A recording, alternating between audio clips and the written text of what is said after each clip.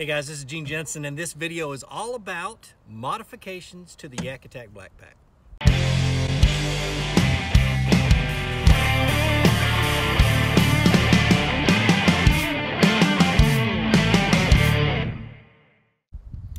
All right, so my BlackPak does not have a whole lot of modifications like what you're going to see on the next BlackPak, but this one right here, a lot of people have issues with it being too narrow. Okay, so I've got some 3700 boxes in here, and a lot of times when you get multiple 3700 boxes in a BlackPak, it's very difficult to get them out because you have a lip that sits right here. So what I did when I first got my BlackPak, before putting it together, I took the two top rails, I taped them together in multiple places, and then I marked this little cutout right here, and I cut both of them at the exact same time so they're exactly the same. And I just widened the hole up, so when you close the lid, you got this much space right here.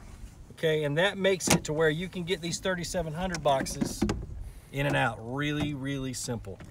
So that's the only modification that I've done to it so far. But let me have Scott show you his stuff. All right, guys.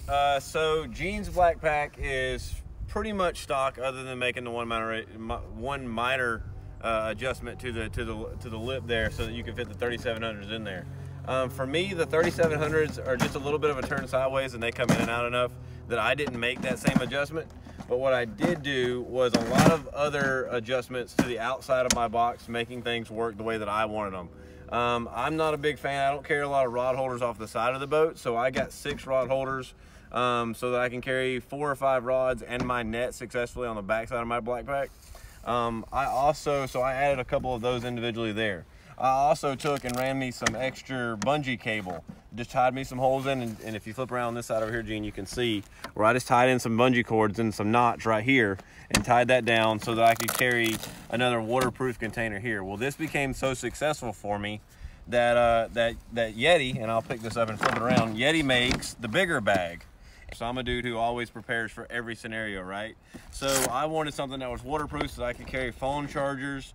If I'm down, in the swamp or something where there's a chance that I tip, I carry snake shot in a 9mm. But sometimes I'll leave that in here so that way if I'm somewhere where I know I'm gonna get wet or I get a lot of splash, or I'm in and out of the boat coming over beaver dams or stuff like that, then it allows me to put it in here. Or if I realize that we're gonna get it in any kind of rain shower, then I'm able to use this here.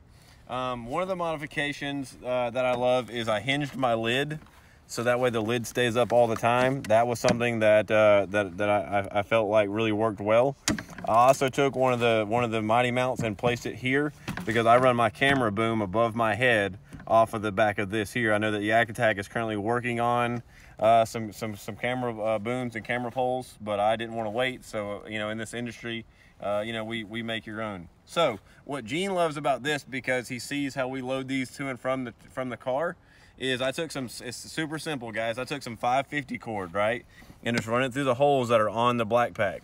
Tied it in on the bottom side and just made it a loop. I took an old duffel bag strap and ran it through on both sides. So that way when it's time to get out of the water or go to the water, you pick up your BlackPak, throw it over your shoulder, and you've got 2 hands to carry rods, to carry your net, anything like that is that you want to go. And that's what Gene's jaw drops every single time he sees me get it out of the truck. So because it just was convenient and a better way to carry it, especially when you overload all the rod holders like I did. It takes away those handles back here. I covered them up, so for me it was easy to up and go, get to the water, and we'll catch you on the flip side. How awesome is that? I'm so jealous. I'm gonna actually try to spend some time this winter getting it right. It's a good mod, guys. Check it out, y'all. If you have any questions, or better yet, show us your BlackPak.